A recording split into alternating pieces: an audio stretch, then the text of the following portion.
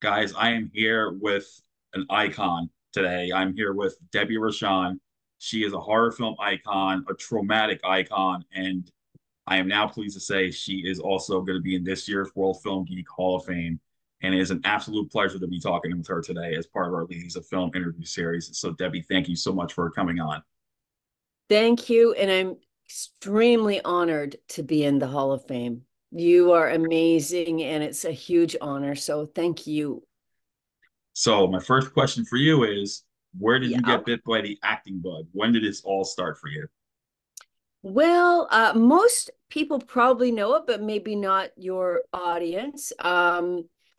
When I was a preteen, when I was homeless on the street, I fell into a background role. Ladies and Gentlemen, The Fabulous Stains. Lou Adler was the director. It had like The Clash, some of the Sex Pistols, all this kind of stuff. Diane Lane, Laura Dern, big production, Paramount movie. I was on it for about 3 months as a background person. I really had my hair like dyed and bleached to be, in the role. Um, and yeah, I was paid like 300 cash a week. So that was a lot of money to me back then, and the situation, of course. And so I decided, well, this is like something that I really want to do. It gave me a purpose. I was just a street kid, so it gave me purpose. And so all of the books I started reading, they were all written by teachers that were teaching in New York City. So it made no sense to me to go to LA where they make movies. It made more sense for me to go to New York because I needed to study. So I went to New York. Oh, that's awesome. And I'm from New York originally too. So I Yeah. was just going there around that time as well. So I know how that is. But Mm-hmm. I've seen some of your work and one I remember the first time I saw you was actually a photo of you when you did a 1995 film called Abducted to the Reunion. And Right.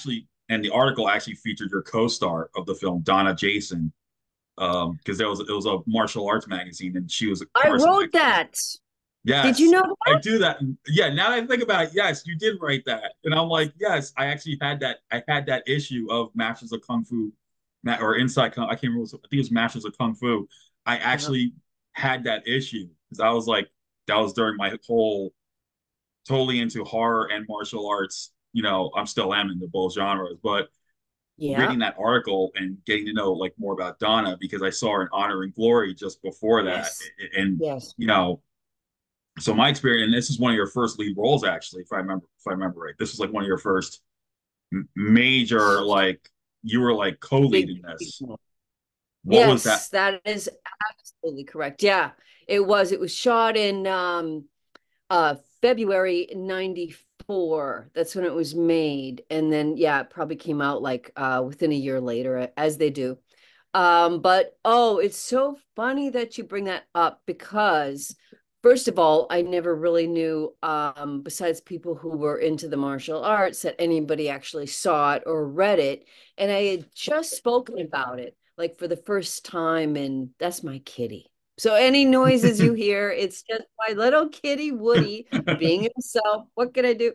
Um, so I told her I was so impressed with her as a person and a performer and a kung fu artist, jujitsu and all that. She had all of the grades, if you will. I'm not sure what you call it, the levels done. Yeah, And so I told her I really wanted to do something for her, but not something necessarily for the movie's not really horror. It's right. more action. Action So I packed. said, well, let me see if I can get this done. And so I contacted the magazine and they were like, yeah, absolutely, because they knew who she was.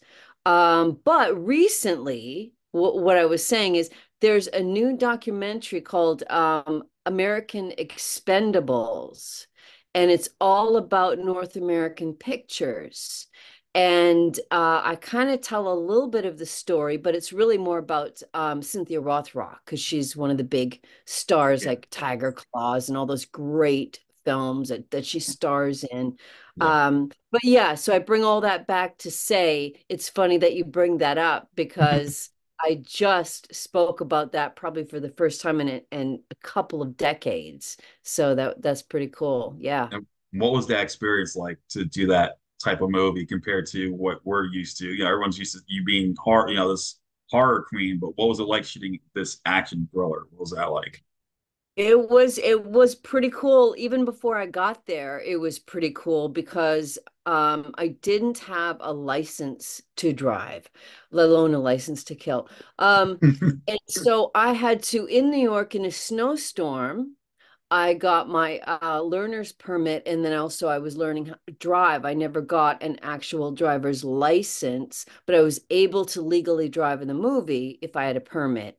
And there was other people in the car with a license. So I had that, and I was driving in New York City, like, East Side, Lower East Side, all that kind of stuff, in the snow, in the craziness of New York. And so Hmm. when I got up there, of course, I always end up having the characters that drive. And I don't know why. I'm probably the only one of all cast and crew that doesn't drive. So I always think that's funny. And so I always, do it. Um, and so I remember just really quick about that. Getting on the set, and I drive up to the gas station and the park and various places.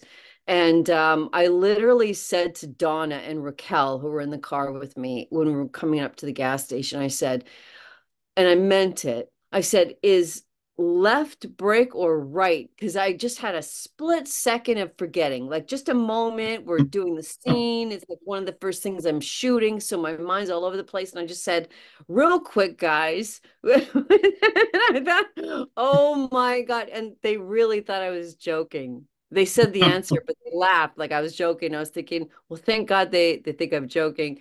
But I would do things that were made it really obvious, like when we're parking or something, I wouldn't turn it off the right way so that it would beep. It'd go ding, ding, Yeah. ding, ding.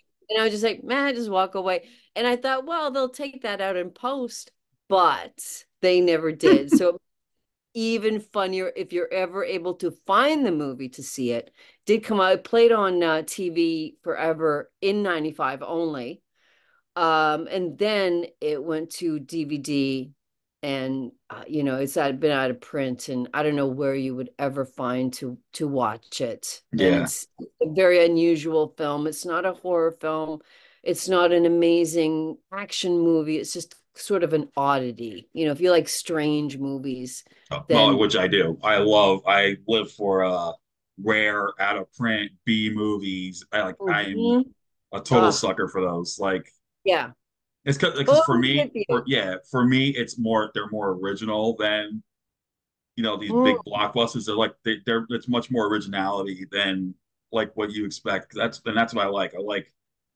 That's why I like indie films more than like the big Hollywood films because the big Hollywood right. films they just recycle and reuse or remake and you Mhm. know at least if with indie films if they were to remake something at least they can change it up somehow like they kind of make it their somehow make it their own remakes in a Yes. way it works like Yeah. with Troma them Mhm. remaking Class of Nukem High basically into a two-part epic and changing up like so much of it and I actually loved seeing that so Oh, yeah. No, and it's interesting because, with the Toxic Avenger remake with all those major stars that are great actors, I'm not really sure where it is. And that's the weird and funny thing. I mean, uh, I think it's streaming on Peacock, but I'm not entirely sure. I have And to check. so you just Yeah. wonder, I know like, the original was, and also the original Class of Nukem High, and that was my mhm. first Troma movie, actually, Class of Nukem High. That was my very first Troma film, and then I did see Romeo and Juliet about a decade ago. Finally, I finally got to see that. I know that you were in that, and that was one Yep. of your first Troma films. What was that like working with, Lloyd Kaufman, the legend Lloyd Kaufman, Yeah. who's also in the Hall of Fame this year? So I got to mention that. Nice. Oh yeah, yeah. No, that's perfect. No, I'd worked with Lloyd for a couple of years prior, so I knew him. We did the trauma system, And it was, we did a number of things like, the bumpers in between movies, say Germany, all cable channels were still relatively new.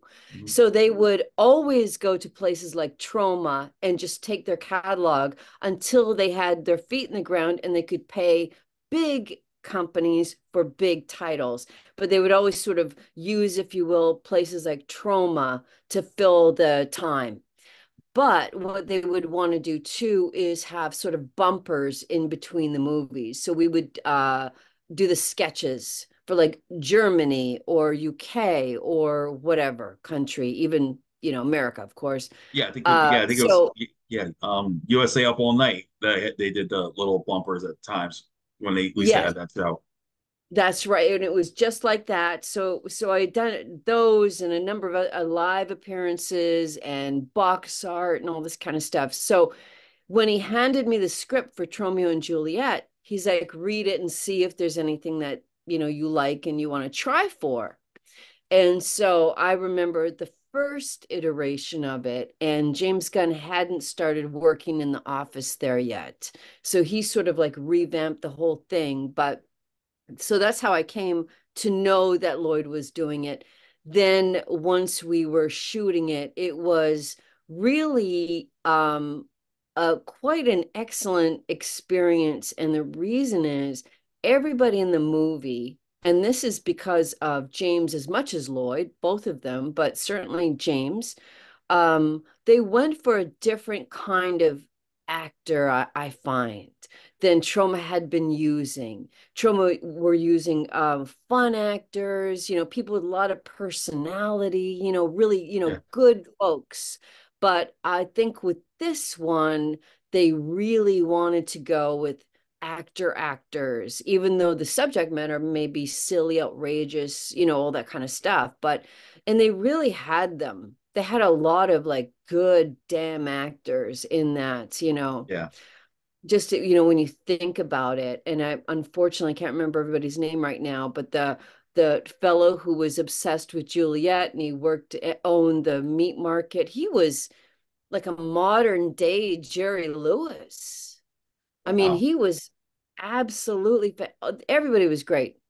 So that it was a good experience because that it was fun. And you started to see, which you don't see so much like when you're doing little things, but you get to know Lloyd better, like how he is on a set and how he directs and all that kind of stuff. So it was yeah, it was good. Yeah, and then of course a few years later we got firsthand look at how he does it with Apocalypse Soon when the making of Citizen Toxie. And of course I've seen the movie and know it's funny enough, you were unrecognizable as Ms. Wiener. Like I couldn't even know. I didn't like until the credits. I didn't realize that was you. I'm like Hmm. you totally looked completely different. So Yeah. kudos on that because I like when people alter their looks for a role and they look like when they're in costume they don't look the same. And that it just Yeah. brings out more of the even though you had a bit role in it, but even Yeah. still it was more you were unrecognizable. And Yeah. but seeing how the set was and how chaotic it was as well. And I think I remember you saying at one point where everyone got drunk the night before they were supposed to shoot like a school scene. You Mm. were there saying don't drink and make movies like when they were putting in the makeup. Yeah. Yeah. But that's the truth. I mean, with it, I've always said, Lloyd is the best person if you're coming up in film and you really want to learn how, you're not going to decide to spend your life to be an indie artist, like true indie, where there's maybe at the most 10 crew and your cast, right? Like that's a whole Yeah, different thing. But if you want to learn the structure of the film set with the departments and what everything means and the workings of every element of it, and you want to sort of be hired in a grade higher than what you're really ready for, like the head of a department or something, Troma is the place to go because he will hire people that are very talented and promising and put them in positions that are much higher than what they're quote ready for, by the end of the movie, they are ready for it. They have learned everything. The other side is that they're very young, which is great. It's awesome to have that energy and creativity. But with that comes all the other stuff. And also with Lloyd, he's hiring people, he's giving them a chance. It's unparalleled. You're not going to find that anywhere else anymore, maybe with Corman or places that don't exist anymore.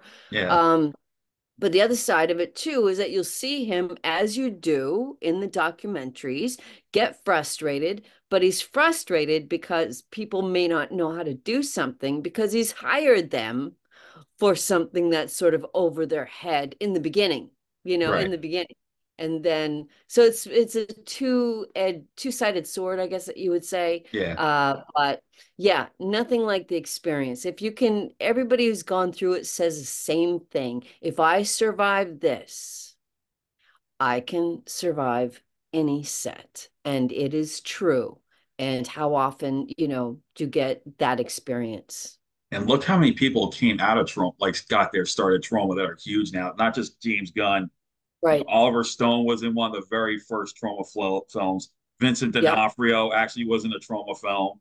I mean, Amazing actor. Billy Bob Thornton was in a Troma film, Chopper Chicks and Zombie Samuel Town. Jackson. Samuel Samuel Jackson. Jackson, Death by Temptation. I mean, Mhm. it just you imagine all these big players now, and you don't think about they got their start at this little indie New York City company, and they blew up. They got their start, and they got to learn it, and that's what makes it more amazing when you hear those stories about the ones who succeeded. It just is amazing. And the fact that Lloyd, for the longest time, his joke was, Madonna came by, half a dozen times begging for a role in the first turn on. And he and Michael Hers both kept turning her down. She would read for the role and she would come dressed, in the cut off short jeans, like in the character, I Yeah. mean. But no, but what she wasn't famous yet. They had no idea who she was, and they were like, "No, no, that's not it." And of course, you can well imagine Lloyd, kicking himself for many, many, many years to come. When she was on the cover of Time and everything else. Yeah, I can So imagine. yeah, but it's a funny story. It's a funny story. So, what are Mhm. your other favorite horror films what would you consider like your favorite horror films that you worked on that are not related to trauma, if any? Well, there's so many. I mean, we'll have to see what happens because things can change and happen, Yeah. and who knows what is going to happen.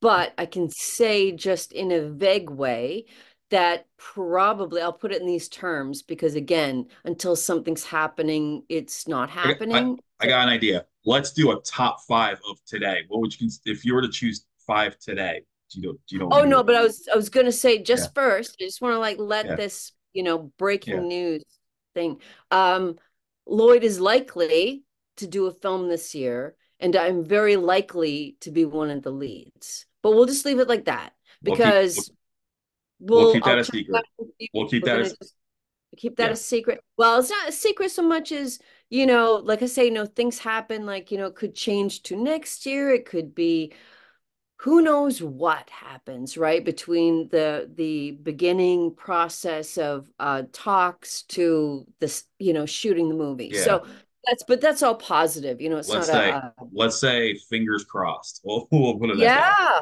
There we go. I'm Fingers telling crossed. you right now, this role is insane, insane, and you would see me once again completely utterly transformed. That's all I'm going to say. But like you said, right? Like looking different for every character. This is another one of those.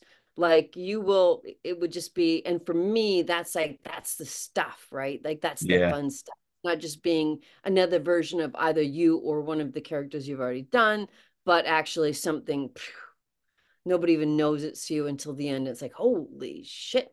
Yep. Okay, so Exactly. top five movies that actually have been done.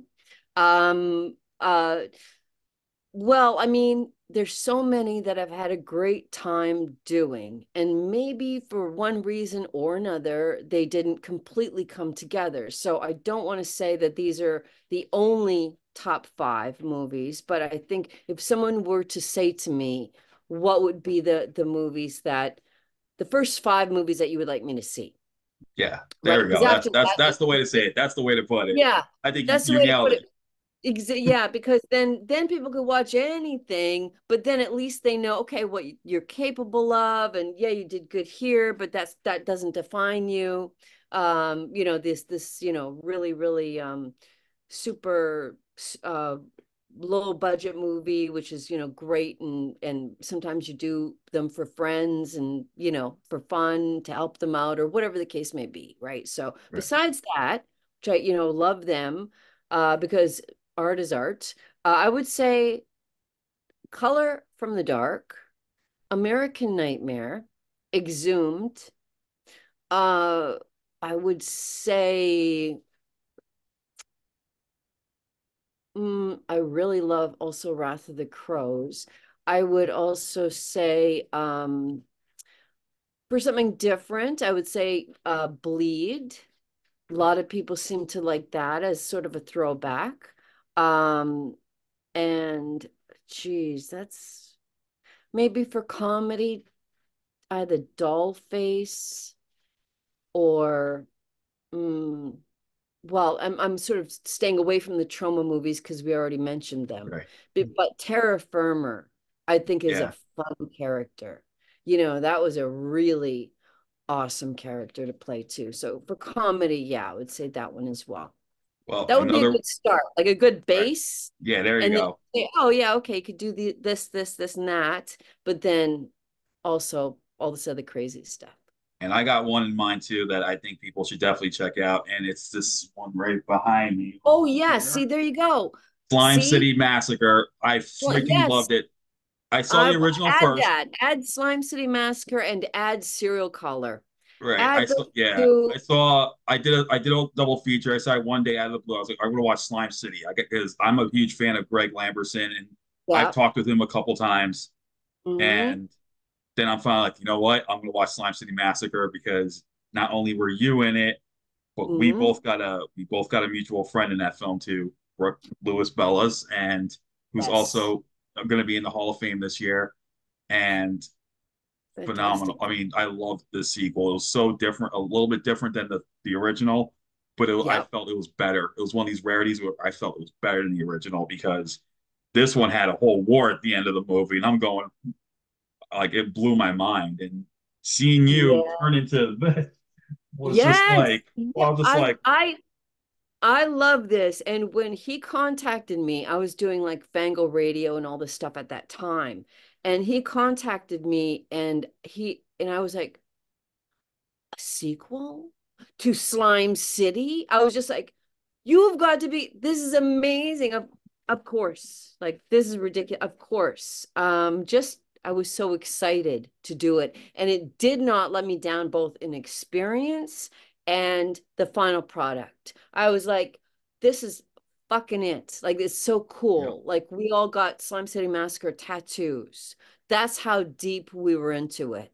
We were all jacked to be there. And I will be always grateful to Greg yeah.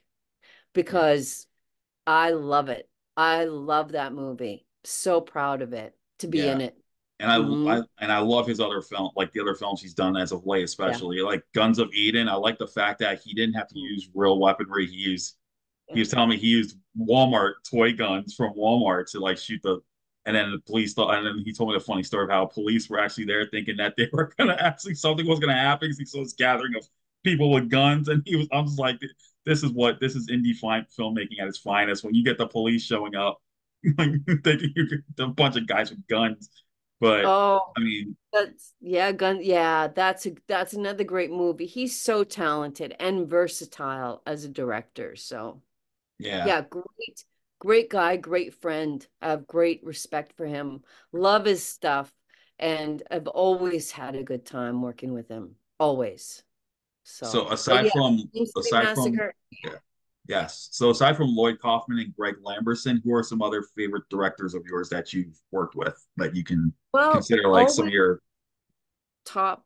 Well, always Van Zucone, because not only is he a great guy, he's fun, but he has that, he's one of these people that has and he also is the DP. So that's sort of like a different animal when you have the director who's also the writer, who's also the DP. So now you have somebody who has a vision and they know exactly how they want to capture it, you know? yeah, And that is him. That is him. He's like one of these guys that's just like a artist, a director's director, if you will. And he gives you freedom. At the same time, he knows exactly what he wants. And it's just phenomenal. I'm just going to sort of mention because there's a lot of people that I've really, really liked to work with.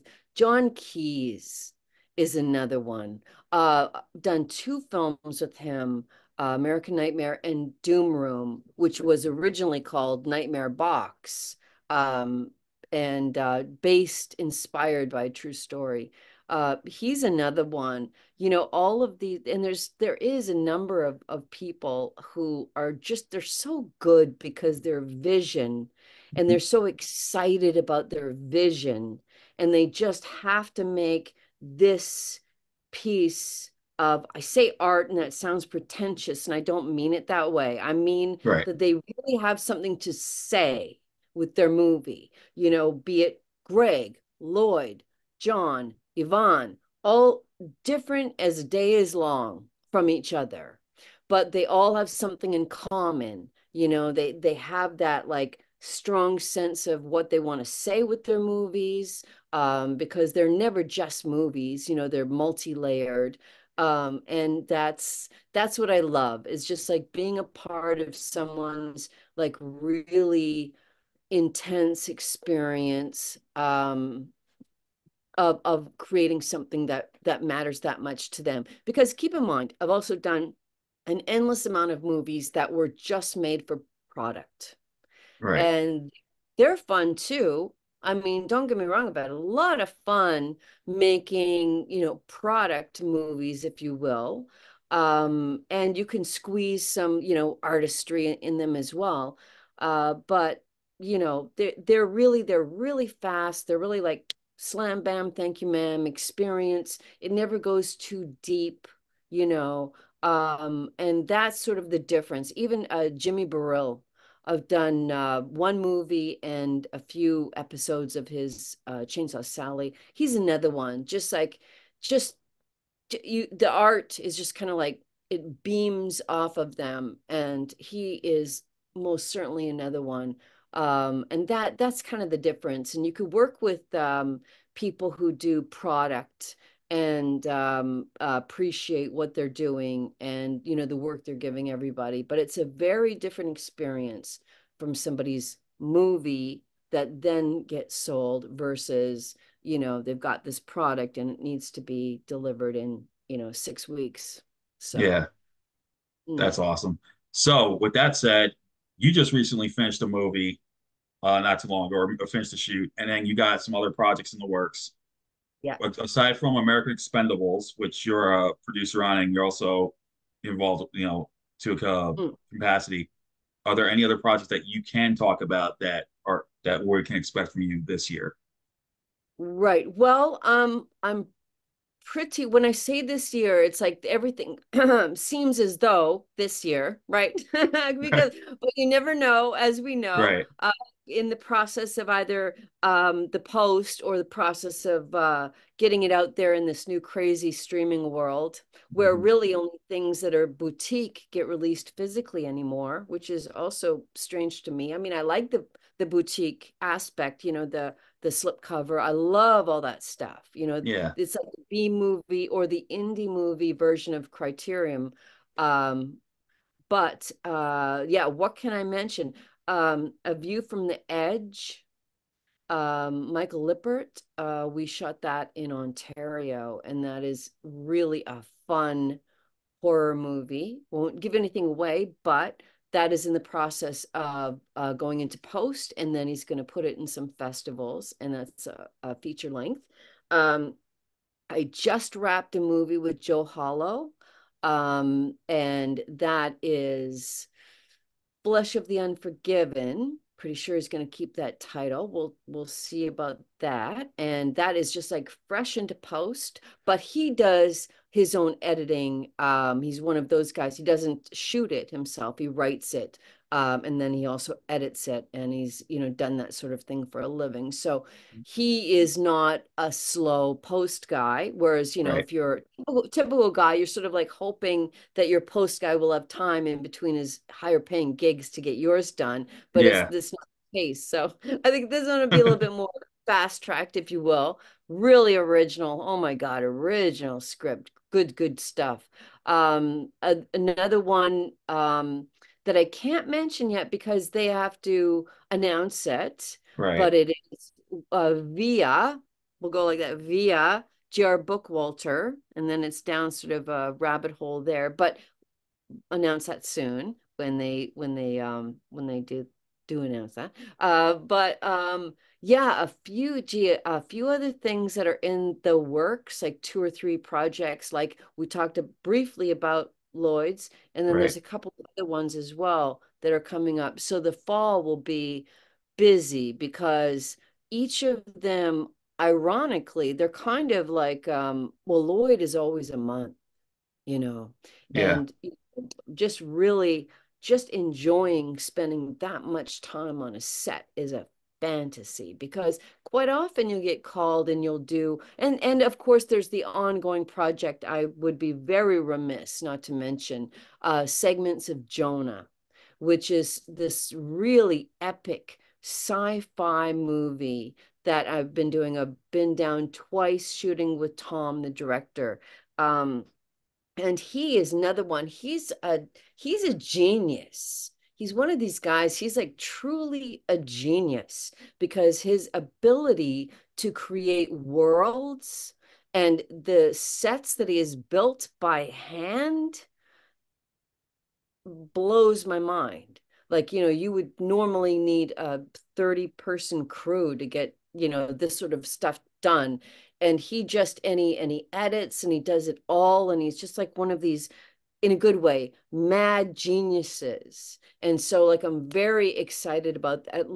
Excuse me, Lynn Lowry is in that as well. So Segments of Jonah. That's, but that's ongoing. There's still some shooting that needs to get done. So we'll get that Yeah. done by fall. And so yeah, we have a lot of things kind of churning its way out. Awesome. Different Well, different stages of ready. yeah. Well, I gotta tell you, you are a powerhouse, and you are still the fact that you're still going after all these years is just mind blowing, and you It is deserve mind every accolade blowing. that you deserve every accolade you've gotten, especially where you got your start and everything. I think Yeah. you came a long way ahead, and you just keep going. You just keep belting them out. That's all I gotta tell you. You Well, know, thank you. Yeah, I appreciate that.